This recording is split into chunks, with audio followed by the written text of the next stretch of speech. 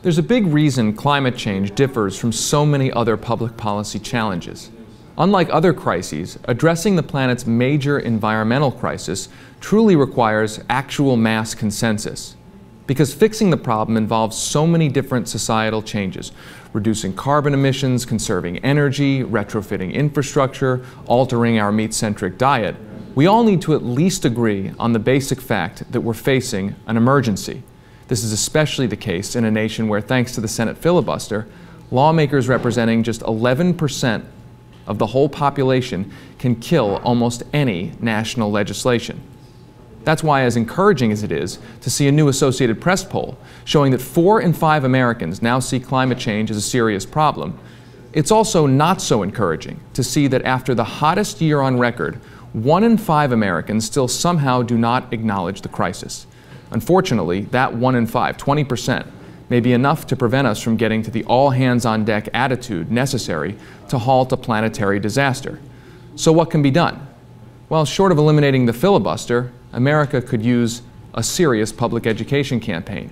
Now, the good news is that with education, many of those who don't yet believe climate change is a serious problem, they can be reached. That's the conclusion of a new study by researchers at George Mason University and Yale University, finding that many voters are likely to be influenced by their personal experience of severe weather. Basically, people who have made up their mind have already made up their mind.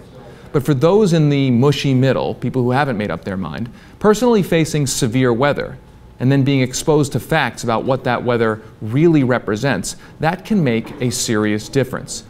Now, the bad news is that this group of undecideds probably can't be reached by the real experts. 1 in 3 of those surveyed in that same AP poll say they simply do not trust scientists. That leaves local television weather forecasters, many of whom are not actual scientists, national news outlets, and Washington political leaders to the task. And up to this point, many of them have played the opposite of a constructive role in climate education. Some examples: for instance, when it comes to weather forecasters, a recent Rolling Stone magazine assessment of the local news scene found that, quote, "There's a shockingly high chance that your friendly TV weatherman is a full-blown climate denier." The report cited a 2010 survey finding only half of all local weather forecasters believe climate change is even happening, and fewer than a third acknowledge the evidence proving that it's caused by human activities.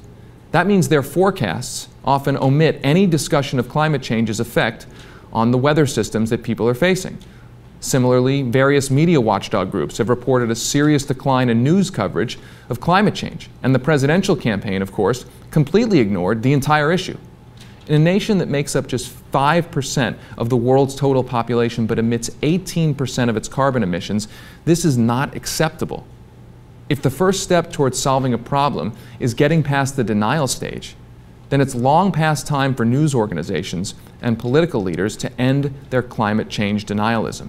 Only then can we even hope to reach the consensus on which our survival depends.